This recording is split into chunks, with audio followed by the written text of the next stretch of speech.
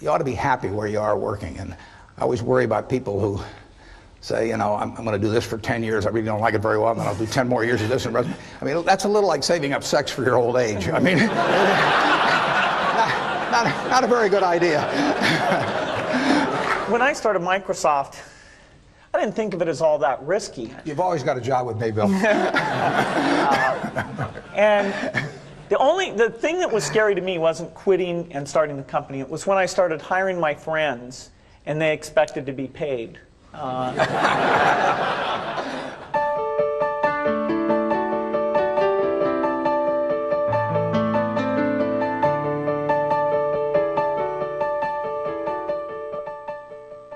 Buffett and Gates on Success was made possible by the Floyd and Dolores Jones Foundation, supporting efforts to enhance public education and a better understanding of business and investing in the American economy.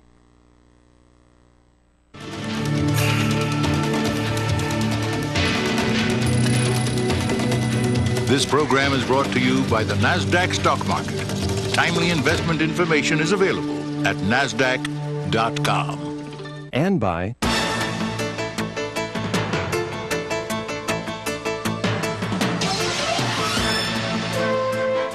the New York Stock Exchange. The world puts its stock in us. Each spring in Omaha, Nebraska, thousands of investors gather from around the world. How long does it take to get over here from Paris, France? 10 hours. For Sweden? Roughly, it's a day flight. A lot of people. It reminds me of New York, a lot of people. They come for the annual shareholders meeting of an investment company, Berkshire Hathaway. Many come just for a chance to meet Berkshire's legendary chairman, Warren Buffett. Obviously, when the stock goes up a lot, it creates interest. During the past 4 decades, Buffett's uncanny success in picking stocks has made big money for Berkshire shareholders, including Buffett himself. His net worth is estimated at more than $30 billion. One highlight of the annual meeting is Berkshire Hathaway Day at an Omaha Royals baseball game. Buffett throws out the first pitch. Books analyzing Buffett's investment philosophy have acclaimed him the world's greatest investor. But he's made his fortune in companies well known to all. Companies such as Coca-Cola, Gillette, and Dairy Queen. He avoids anything high-tech. So how long have you been using the computer? Yet one of Buffett's good friends is Bill Gates.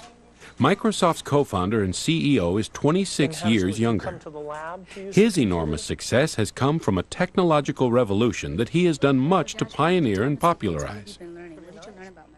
Gates started Microsoft with his high school friend Paul Allen when Gates was still in his teens. Their investment, $1,500. Ski jumping. The ski jumping, that's pretty exciting, isn't it? Today, Microsoft's annual sales exceed $14 billion. It is the world's leading developer of software for the personal computer.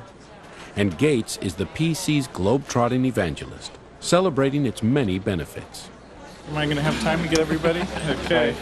Success has made Bill Gates the world's wealthiest and perhaps most famous entrepreneur. It also has made Microsoft a target of controversy. The popularity of its Windows software has brought legal challenges from government antitrust regulators. They've tried to limit Microsoft's expansion into new fields, such as the Internet. Bill Gates and Warren Buffett share a restless curiosity and fascination with the future. Together in the spring of 1998, they came to the campus of the University of Washington in Seattle. They came to share their experience and their combined wisdom in conversation with students from the university's business school. Young people overflowed the Student Union Auditorium for an extraordinary conversation with two of the most successful business leaders of our time. So please join me in giving a University of Washington Business School welcome to Bill Gates and to Warren Buffett.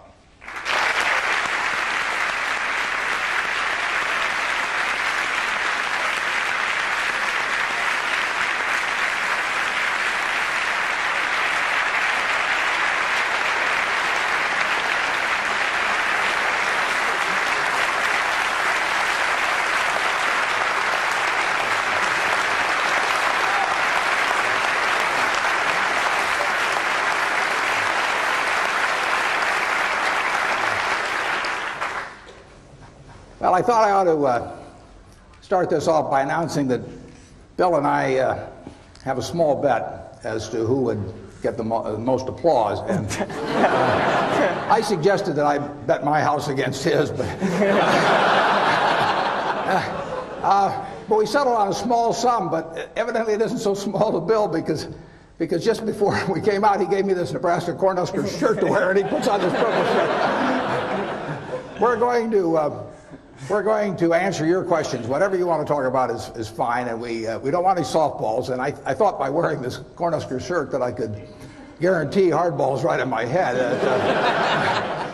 When we went to the game last year, about halfway through the first quarter, Bill said, "What's that big N stand for on those guys of yours?" I said, "Bill," I said, "what the hell?" I said, "It's knowledge." We all agree on that in Nebraska. Well, they've asked us to start out talking with the two of us on one question, but then it's going to be your questions, and we're going to just have you line up behind the microphones, and we'll go back and forth. They did ask that we might start off with talking about sort of what got us here, and it's pretty simple in my case. It's not IQ. I'm sure you'll all be glad to hear that. But everybody in this room has more IQ than they need to do my job. The big thing is rationality. And in other words, I always look at IQ and talent as sort of representing the horsepower of the motor. But then in terms of the output, the efficiency with which the motor works, that depends on rationality, because a lot of people start out with 400 horsepower motors and get 100 horsepower of output, and it's way better to have a 200 horsepower motor and get it all into output. And so why do smart people do things that interfere with really getting the output they're entitled to? And it gets into habits, into character, into temperament, and it really gets into behaving in a rational manner. It's not getting in your own way.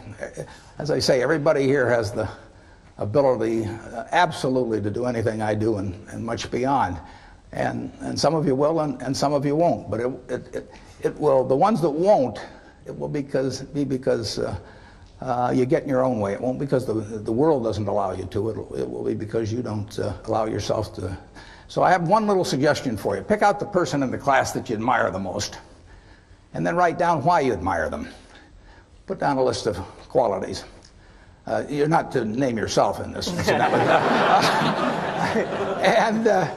And then put down the one that frankly you could stand the least in the whole group, and put down the qualities that turn you off in that person. And look at that list, and you won't find it's a bunch of things like throwing a football 70 yards or anything of the sort. The qualities of the first one that you admire are qualities that you, with a little practice, can make your own, and which, if practiced, will become habit forming.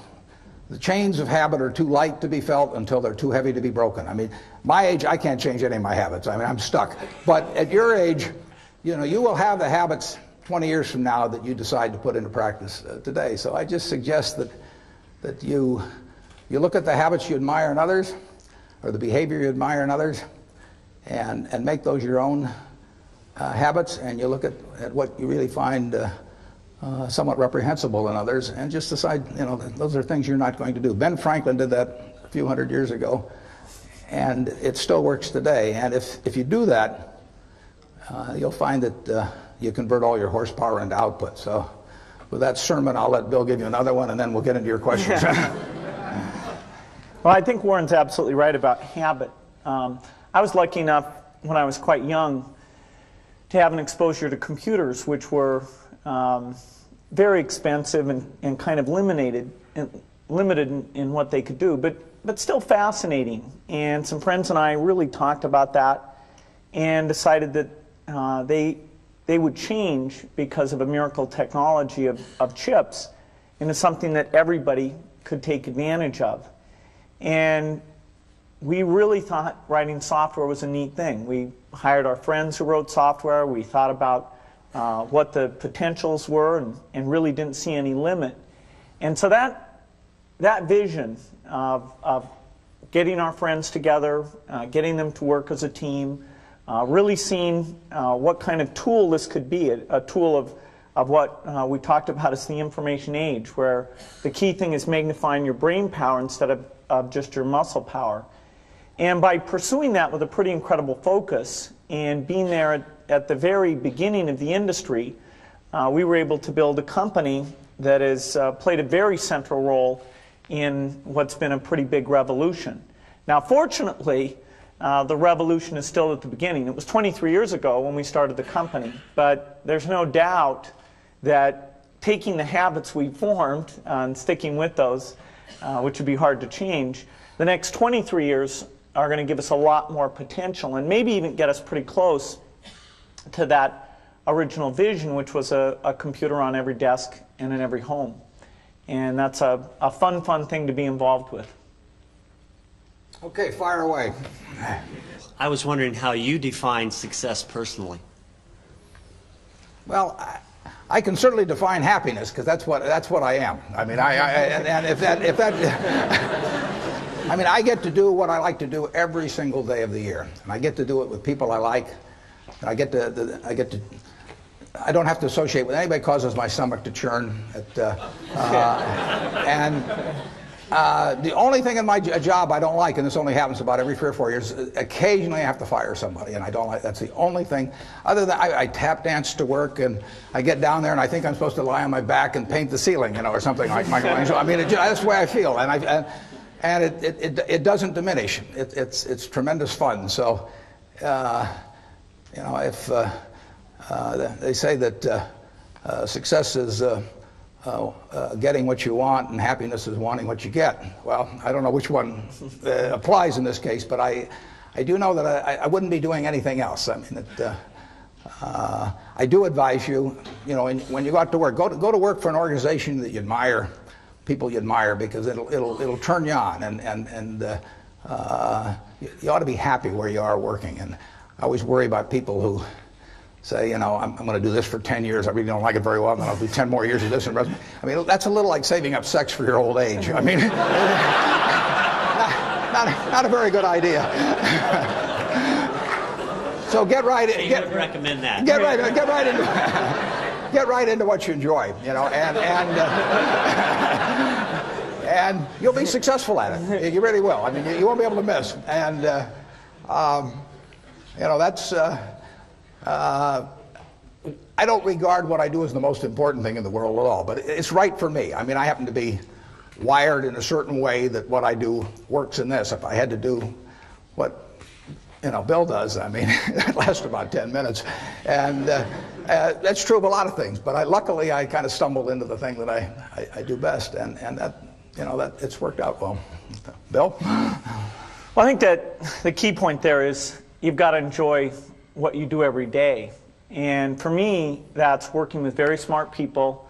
It's working on new problems. Every time we think, hey, we've had a little bit of success, we're pretty careful not to dwell on it too much, because the bar gets raised. People's expectations of the products, we've always got customer feedback telling us the machines are too complicated, they're not natural enough.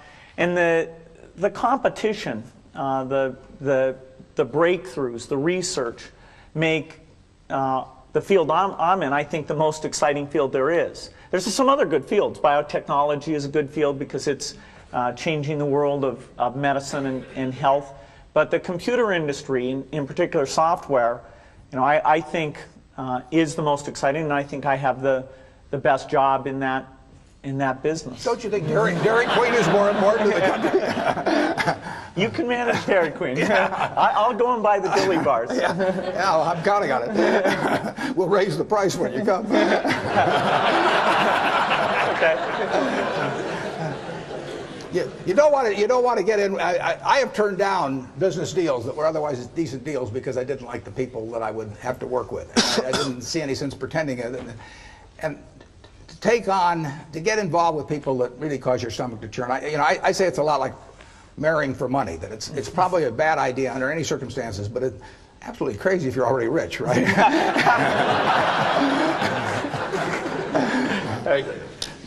Both of you are innovators in your given industry. I was wondering what your definition of innovation is. Well, I don't do a lot of innovating in what I do. I mean, my job, I really have just two functions in my job. One is to allocate capital, which I enjoy doing, and the second one is to have a group of managers, to keep a group of people, 15 or 20 managers, enthused about what they do when they have no financial need to do it whatsoever. At least 3/4 of the managers we have are rich beyond any possible financial need, and therefore my job is to figure out how to cause them to want to jump out of bed at 6 in the morning and work with all of the enthusiasm they did when they were poor and starting. And if I do those two things, they do the innovation. But Bill innovates. Now he can tell you about it. Well, the technology business has a lot of twists and turns, and that's partly why it's such a fun business, is that no company gets to rest on its laurels. IBM was as dominant or more dominant than any company will ever be in technology. That's just not going to happen again. And they had the smartest people, and they had all the customer feedback, and yet they missed a few turns in the road. And so that makes you wake up every day thinking, let's try to make sure today's not the day we miss the turn in the road. Let's find out what's going on in speech recognition. Let's go find out what's going on in artificial intelligence. Let's make sure we're hiring in the kind of people who can pull those things together and make sure we don't get surprised. Sometimes we do get taken by surprise. For example, the internet came along, and we had it sort of as a 5th or 6th priority. It wasn't like somebody said internet to me and I said, oh, I don't know how to spell that. I said, yeah, I got that on my list, I'm okay.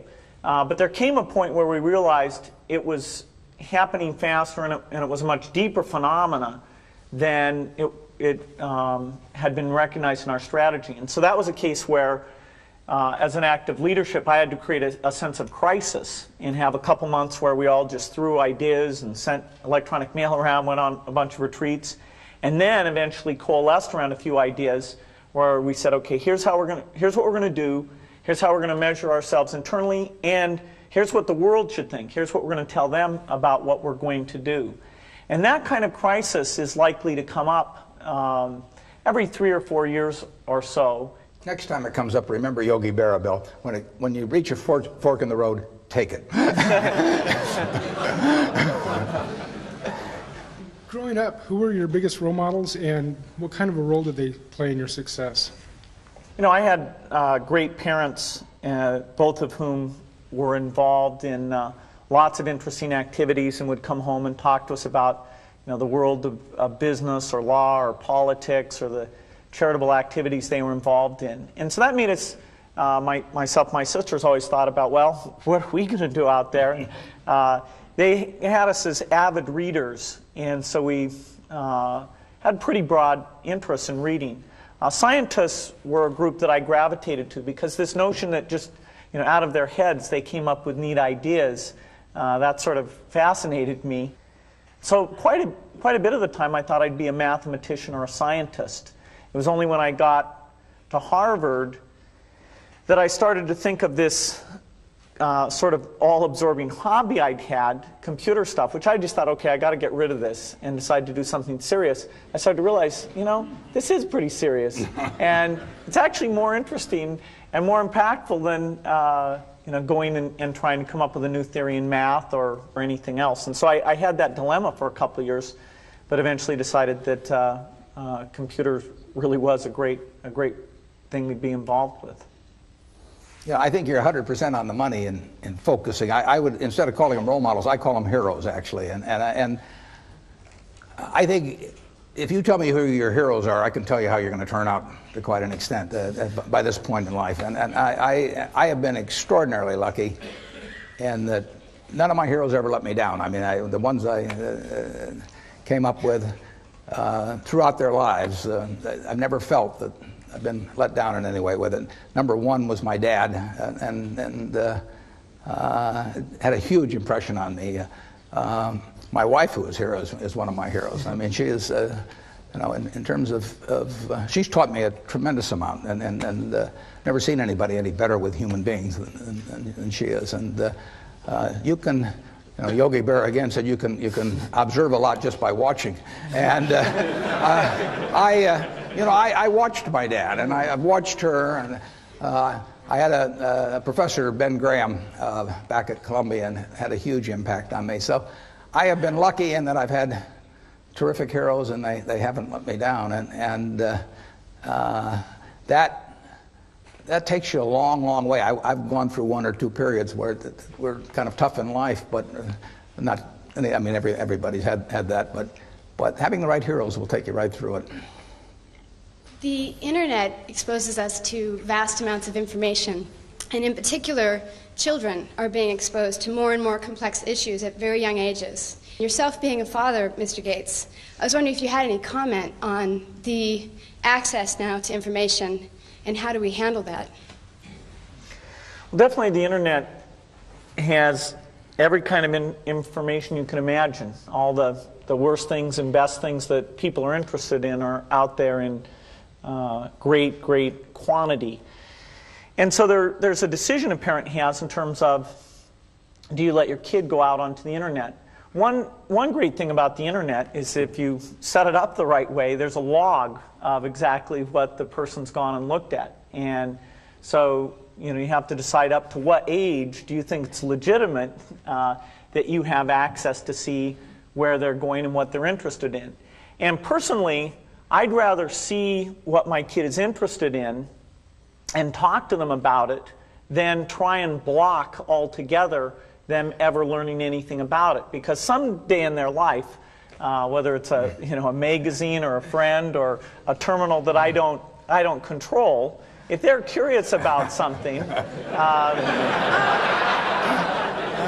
they're going to find out about it. And my theory is not that my child will be okay as long as they don't hear about things. You want to have the full experience, and but I think on the whole, the fact that a kid has this tool to be curious about all these topics, that's got to be a fantastic thing. I can't improve on that. But I just got to the age where Bill lets me watch the internet alone. So I've been trying. That's a good story. I've been trying to evangelize personal computers to Warren ever since we met, which is over about 7 years ago now. And it was amazing. I talked about stock quotes and spreadsheets and all these things. And in the end, it wasn't my talking at all that got him on. It was the ability to play bridge with his friends. And, now he's incredible. He's an addict. Yeah. Do you feel that technology has made businesses more efficient to the point where you can pay more for them? Well, I'm sure technology has made them more efficient, and if I thought otherwise, I'd be afraid to say so with Bill sitting next to me. But a lot of things in business, including maybe much of technology, really it has the same effect as if you went to a parade and the band started coming down the street, and all of a sudden you stood up on tiptoe. I mean, in another 30 seconds, everybody would be on tiptoe. It'd be hell on your legs, and you wouldn't be seeing any better. And there is that aspect to business, that there's a self-neutralizing aspect. Now, Bill, tell them how much technology you'll make for them. No, I think there's definitely a lift, a one-time lift, where you go from not using technology well to using it well, particularly if U.S. companies are doing that better than their competitors outside the United States. And so you get all this ability to communicate, and so you get global scale in a lot of businesses that wouldn't have had it before. If you look at the really big earners in that, who are generating this 20% return on equity, a lot of them are companies like Coke or Microsoft or Boeing or GE, which are going to that worldwide marketplace. And I know every one of those has been helped by technology. But that cannot explain why 10 years from now they'd be getting that type of return on equity. There's something almost certainly ephemeral about current conditions. Capitalism tends to be self-neutralizing in terms of improvements, but that's marvelous, because it means we've got better everything than we could have otherwise. But the real trick is to stand up on tiptoe and not have anyone notice it. I mean, if you can do that, then you do very well. Yeah. Bill, Warren, The world is becoming a much smaller place, both in technology and in finance. How do you see yourselves as businessmen taking your businesses globally, and how do you view that individually as a person? Well, I've got an easier answer, so I'll let Bill think while I give the easy answer. We don't do it directly. I mean, our two largest commitments are Coke and Gillette, and Coke has 80% of their earnings coming from abroad, and it'll be larger in the future. Gillette has 2/3 of their earnings coming from abroad, and that'll be larger in the future. So they are participating in a worldwide improvement in living, and they'll continue to participate. So we do it by piggybacking them, and I can sit in Omaha, and let Doug Ivester at Coke fly all over the world and do a tremendous job doing it. Bill has to get out there and do it for Microsoft, and I'll let him tell you how.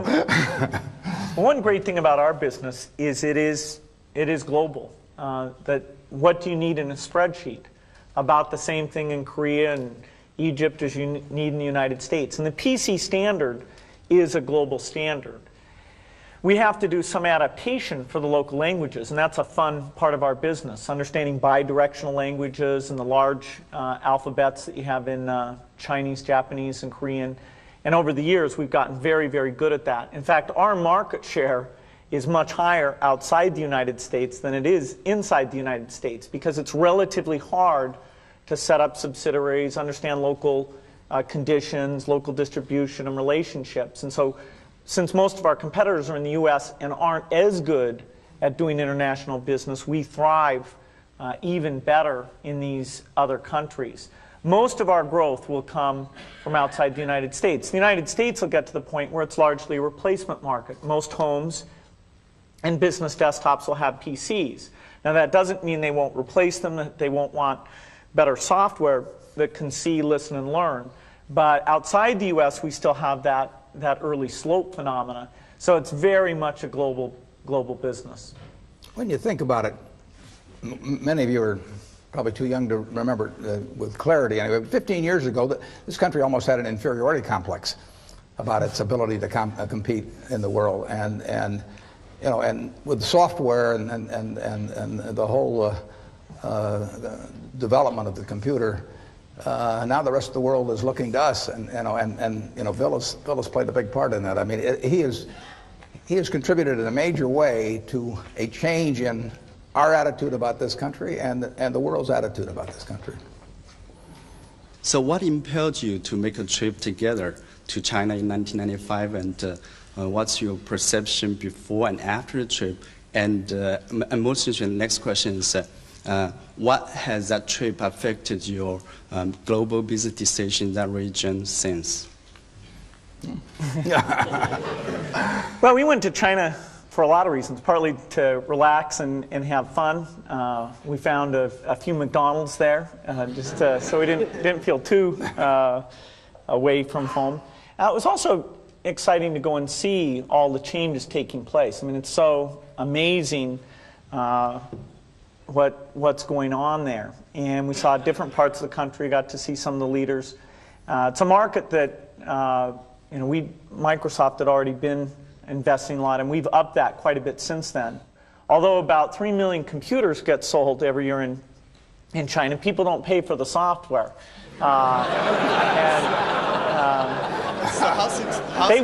They will, though. It's sort of as long as they're going to steal it, we want them to steal ours. They sort of get addicted, and then we somehow figure out how to collect sometime in the next decade. So it's a great place to be involved in, and it was a lot of fun, which was, I guess, the key goal. My family was amazed I went. I'd never traveled more than maybe the outer reaches of the county in Nebraska, and I just went and had a terrific time, and also confirmed my feeling that there were going to be a lot of Coca-Cola sold there in the future.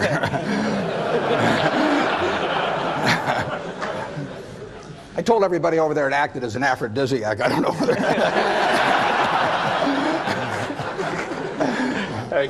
As two of the most successful business people in the country, what role do you see for yourselves in giving back to your respective communities? And how do you use your influence to get others to give back as well? Well, I think we both have a quite a similar philosophy on that. I know in my own case that 99% plus will go back to society, and that'll actually count everything that my family and I have lived on during our entire lifetimes. But just because we've been treated extraordinarily well by society. You know, I'm lucky. Bill said if I was born a long time ago, I'd have been some animal's lunch. You know, I mean, I don't run very fast. You know, but I'm wired in a particular way that in a market economy, big capitalist economy, lots of action. I'm well adapted for that. I'm not adapted for pro football. I'm not adapted for violin playing. I happen to be in something that pays off huge in this society. And basically, I get the fun of playing around with that while I live, but it will all go back to society, and I think it'd be wrong to be otherwise, frankly. If I'd been dropped down in some remote country or in almost any other place in the world, I wouldn't have been worth a damn. I mean, I am here because of a tremendous society that surrounds me, and the fact that I happen to be well adapted to a certain part of it. And so it's all going to go back to society. And I know Bill feels very similar. No, I think that's a great philosophy, not to mention the fact that passing along lots of money can be a bad thing for the people who receive it. They might not think so at times, but no, I've never put it to a vote.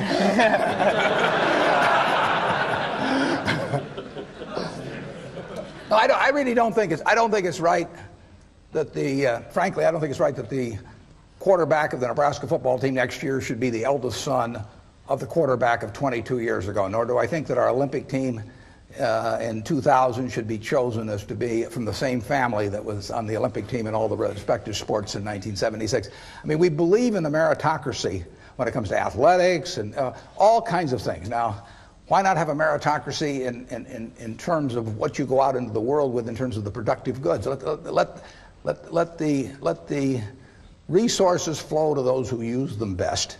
But then I think they ought to give it back to society primarily when they get through. I do not believe in a divine right of the womb. I mean, I do not think that that if you select the right womb that you're entitled to do nothing the rest of your life. It doesn't make any sense.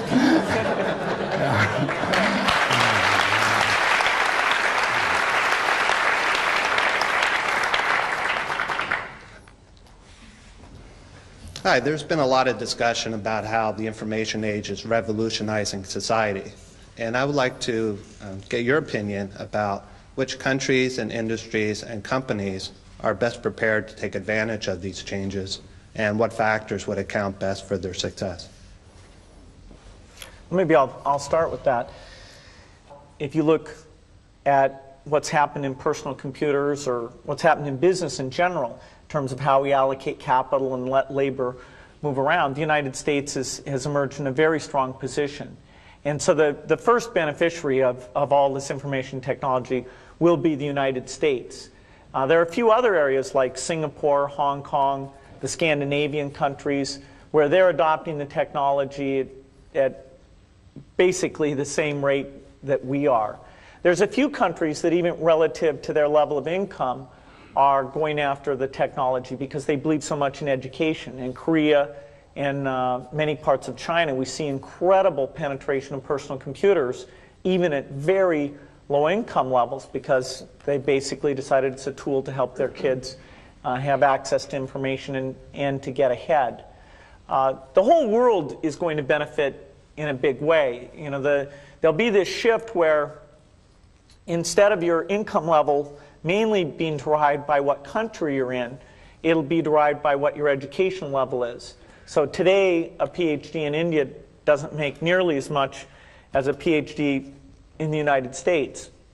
Well, as you get the internet allowing services and advice to be transported as efficiently as goods are being transported through shipping and all those things, then you'll get essentially an open market bidding for that engineer in India versus the engineer here in the United States. And that benefits everyone because you're taking better advantage of those resources and people are better off. So the developed countries will get the early benefit from these things. In the long run, the people who are lucky enough to get a good education in developing countries will actually get an absolute, the biggest boost from all these things that go on. I didn't get it at first, but it's huge, and it will change the world, the technological revolution, in dramatic ways and quickly. Ironically, our approach to that is just the opposite of Bill's, but that his is the right one for the world. Ours is the right one for me. I look for businesses where I think I can see what they're going to look like in 10 or 15 or 20 years. We don't own any, but if you take Wrigley's chewing gum, I don't think the internet's going to affect how people chew gum. You know, and Bill probably does. I mean, but I don't think it's going to affect the fact that Coke will be the drink of preference and will gain in per capita consumption around the world. I don't think it'll change whether people shave or how they shave, or the fact that they like a better shaving system, as the Mach 3 is going to be very shortly, I might add. So we are looking for the very predictable, and you won't find the very predictable in what Bill does. You'll find the more exciting things, the things that are going to change society more. And so I have a little different opinion. As a member of society, I applaud what he's doing, and as an investor, I keep a wary eye on it. And that's. You know, it's a different approach to investing. Most people think of that all as opportunity, and it has been opportunity. Every internet stock has gone crazy here in recent months, but I don't know how to look at one or the other and tell the winners. Yeah, this is an area I agree strongly with Warren on. I think the multiples of technology stocks should be quite a bit lower than the multiples of stocks like Coke and Gillette, because we are subject to complete change in the rules. You know, I know very well that in the next 10 years, if Microsoft's still a leader, there will have been at least three crises that we will have had to really prove our excellence in. I accidentally once, when we were on a panel with the CEO of Coke, I said something like, I couldn't run my business when I get to be 60 because it's such a hard business, not like Coke. And I offended him without meaning to. You won't offend me. I want to be in a business I can run when I'm 100 because I plan to do it. I'm going to retire about 5 years after I die. Maybe. Starting a new company is very risky. How do you determine when is the best opportunity to start a new company, and how can you get people to support you? Well, when I started Microsoft, I didn't think of it as all that risky. I mean, I was so excited about what we were doing. It's true I could have gone bankrupt, but you know, I had a set of skills that were highly employable, and in fact, my parents were still willing to let me go back to Harvard and finish my education if I wanted to. You've always got a job with me, Bill. And the thing that was scary to me wasn't quitting and starting the company. It was when I started hiring my friends and they expected to be paid. And then we had customers who went bankrupt, customers that I'd counted on to come through. And so then I got this incredibly conservative approach that I wanted to have enough money in the bank to pay a year's worth of payroll, even if we didn't get any payments coming in.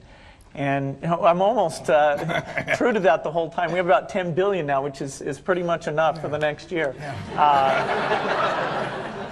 Anyway, you know, if you're going to start a company, it takes so much energy that it better overcome your feeling of risk. I don't think that you necessarily, if you're going to start a company, should do it at the start of your career. I think there's a lot to be said for working for a company, learning how they do things. You know, if you're young, it's hard to go lease premises. They made that hard for me. You couldn't rent a car when you were under 25 at the time, so I was always taking taxis to go see customers. And the people would, people would say, well, we're going to go have a discussion in the bar. Well, I couldn't go to the bar.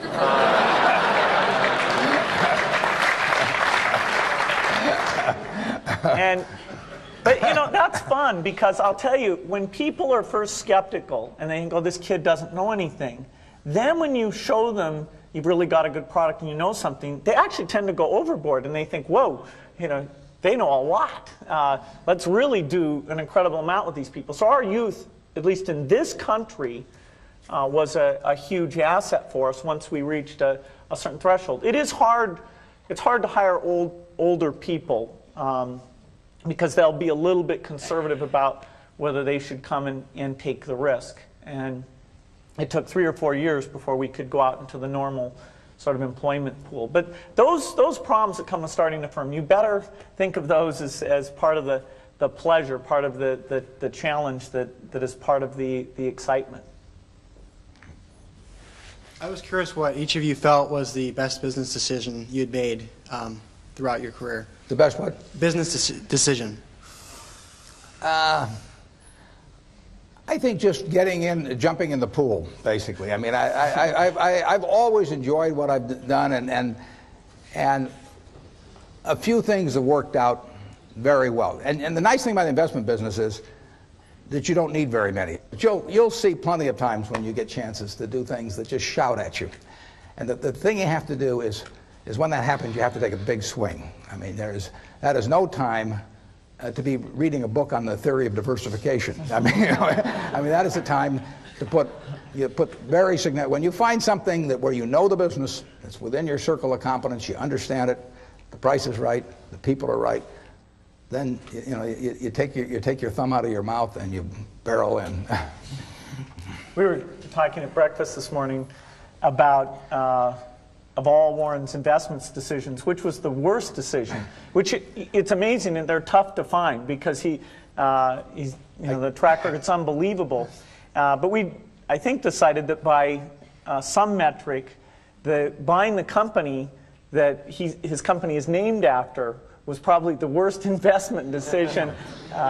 That's true. I mean, we went into a terrible business because it was cheap, and it's what I refer to as the used cigar butt approach to investing. You know, that you see the cigar butt down there, it's soggy, you know, it's terrible. But there is one puff in it and it's free. And that's what Berkshire was when we bought it. I mean, it was selling below working capital. Actually, buying Berkshire Hathaway, buying control of it, was probably the biggest single bad decision that I've made. And then I made all kinds of decisions that have cost us billions of dollars, but they've been mistakes of omission rather than commission. I mean, there were businesses that we knew enough to buy a lot of. I don't worry about not buying Microsoft because I didn't understand that business. I didn't understand Intel. But there were businesses that I did understand. Fannie Mae was one. I mean, I made a decision to buy it, and I didn't execute. And we would have made many billions of dollars on something that was within my circle of competence, and I didn't do it. And you don't see that. Conventional accounting doesn't record that. But believe me, it happened. In my case, I'd say my best business decisions really have to do with picking people. You know, deciding to go into partnership with Paul Allen is probably at the top of the list. And then subsequently hiring a friend, Steve Ballmer. And having somebody who you totally trust, who's totally committed, who shares your vision and yet has a little bit different set of skills, and also acts as a check on you. You know, some of the ideas you come up with, you run by them because you know they're going to say, hey, wait a minute, have you thought about this and that? And just, the benefit of sparking off of somebody who's got that kind of brilliance, it's not only made it fun, but it's really led to a lot of success. So picking a partner is crucial. Yeah, and I've had a partner like that, Charlie Munger, for a lot of years, and it does for me exactly what Bill was talking about. Charlie, and so you have to calibrate with Charlie, though, because Charlie says everything I do is dumb, but but if he says it's really dumb, then I know it is. But if he just says it's dumb, I take that as an affirmative vote. Go ahead. If you can change one thing in your life, what would it be and why? My age. I never look back. I just don't. I don't worry about anything. I mean, so I consider myself unbelievably lucky. So the idea of saying I could have even been a little luckier if this or that had happened, I could have been a lot better looking, or I could have been a better athlete, or all that stuff. But so what? You play the hand you get, you play it as well as you can, and you're thankful if you're lucky enough. The odds were, when I was born, the odds were over 50 to 1 against me being born in the United States. I mean, I had a 2% probability, you know. Well, if I'd known that, I might have given up and not come out. I mean, but here it was, you know. I was lucky enough to be born here, and I was lucky enough to have two terrific parents, and they raised the three kids in a way that helped me enormously in life. So, I mean, when you got all that going for, I just don't think you look back and think about anything that could be changed better. I'm thankful. Isn't there at least one bridge hand you would have played differently? Well, I have a partner who says I should have played every bridge hand differently. I asked her one time, I said, how should I play that hand? And she said, under an assumed name.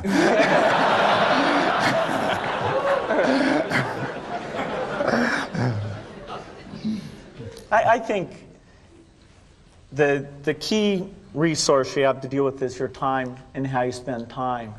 And I'm pretty rigorous at looking back each year. I even get my friend Steve Ballmer to come in and look at my schedule and criticize, hey, you didn't really need to spend time on this or that. And that's pretty useful because, you know, if I can get more time to sit down with the engineers, if I can get more time to get out with some customers, those are the things I just love to do. And you know, it just gets me excited, it clears my mind, and so, you know, I'm always trying to make sure that I'm only doing the things that are important.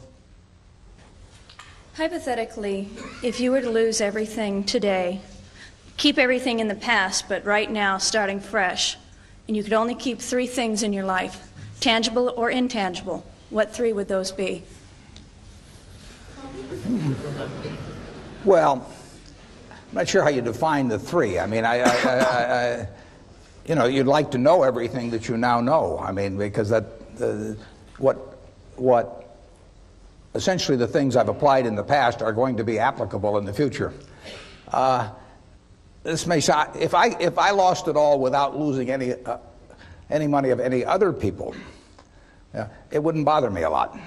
If I took other people down with me, it would kill me. You know, I mean, you know, that is the one thing that would just that would destroy him, because I wouldn't be able. I'm not sure I'd recover from that. But if it was just my money, it wouldn't make any difference at all, because I'd keep living about the same.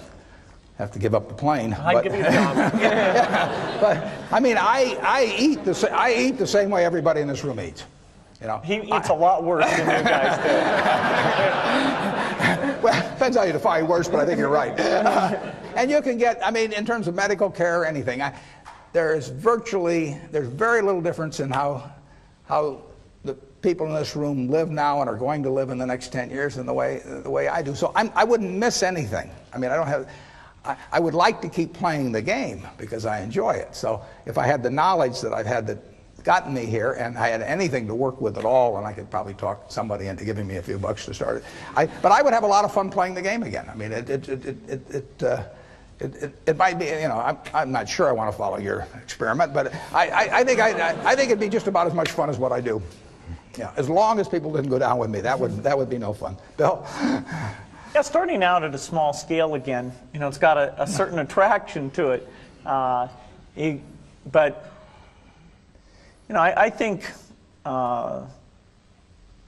it's interesting. Our business is not one where money makes that much difference at all. You know, in fact, somebody was saying to me recently that, you know, Microsoft has such a strong position in our business. And I was saying, hey, if you took 30 of the top people and drafted them over to the other team, the score would change, you know, very, very quickly. First of all, not only would the 30 go, the people who like working with the 30 would go with them. And so that there's not some asset there. It's, you know, all the products are going to be obsolete very, very rapidly. It's the people and their sense of how to do things and their enjoyment and working with each other. And, you know, it'd be a shame to give that up. But, you know, starting another company like that again, I'd have a blast doing it.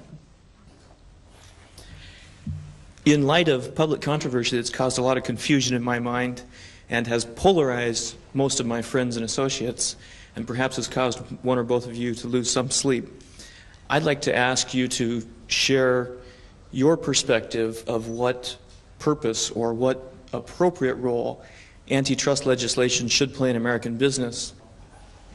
I am no antitrust scholar. I think that well, I met Bill 8 years ago, and he's a terrific teacher, and so he spent about 6 or 7 hours explaining his business to me. And he actually, I mean, here I am, the world's biggest dummy on technology, but he explained it to me pretty darn well. And when he got through with it, I bought 100 shares of stock just to keep track of him. And I think that shows two things. One is that I've got an IQ of about 50. And the second is, I didn't think he had any monopoly.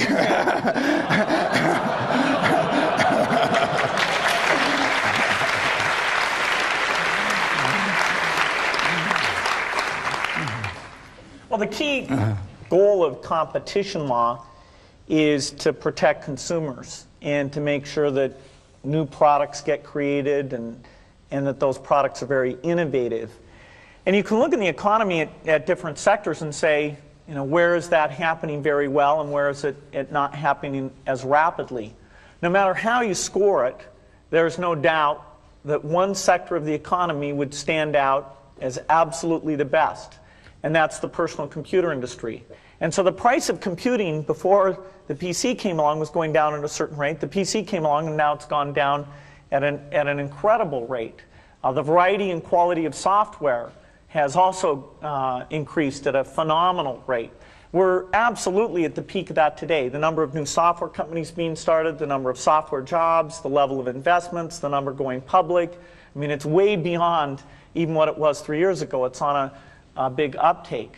And so consumers are doing very, very well. And so it is somewhat of a surprise to find ourselves in an antitrust controversy. And, you know, thank goodness for the judiciary, which is an environment where facts are tested in an appropriate way and people can see, you know, has the competition worked in the way it should? Has it been beneficial to consumers? And there's no doubt in our mind where that's going to come out. It seems to a lot of people that in both your companies, the success is driven by your enthusiasm and your leadership skills. How do you see your organizations in the post-Buffett and post-Gates era, and how do you prepare your companies for that period? Well, your assumption is wrong, because I will keep working until about 5 years after I die, and I've given the directors a Ouija board, and they'll be in touch. But the Ouija board it doesn't work.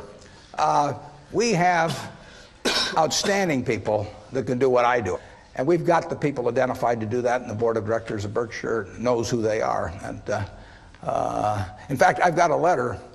I've already sent out a letter that tells what should be done, and I've got another letter that's addressed, which will go out at the time, and it starts out, "Yesterday I died." And then it just tells what the plan for the company is, and it's all taken care of. It's all written. I put down at the bottom of it, I put dictated but not read.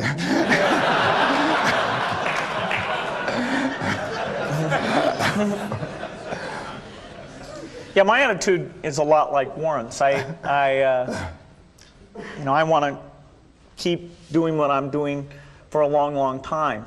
I think probably a decade from now or so, even though I'll still want to be totally involved with Microsoft because it's my career, I will pick somebody else to be CEO. And see some hands in the audience. That's a big transition for a company. You know, sometimes you find somebody who does better, and sometimes you don't. And no, I actually am interested in people who want the job. It's got some fun parts to it.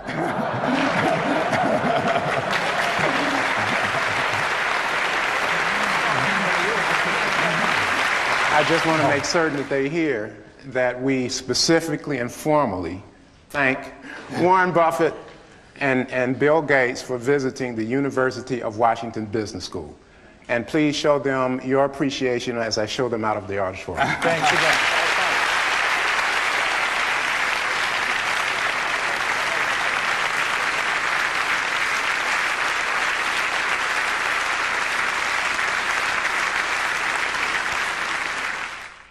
So what did you think?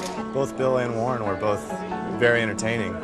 And a lot of the questions are on a personal basis, so that was kind of nice to see another side of them as opposed to the business side. Warren Buffett's comments about being true to yourself and following what it is that feels right ring true to me. That was good to hear that message, especially from someone who's been so incredibly successful in what he's done. Both of them mentioned about in order to succeed, you must be happy in what you do, and that I find it to be much more important than acquiring wealth and fame, in the sense that you have your internal sense of achievement, that you have done something that is different.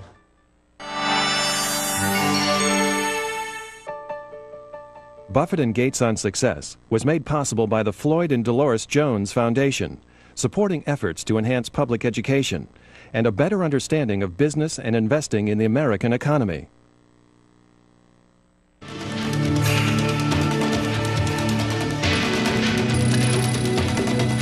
This program is brought to you by the NASDAQ stock market. Timely investment information is available at NASDAQ.com. And by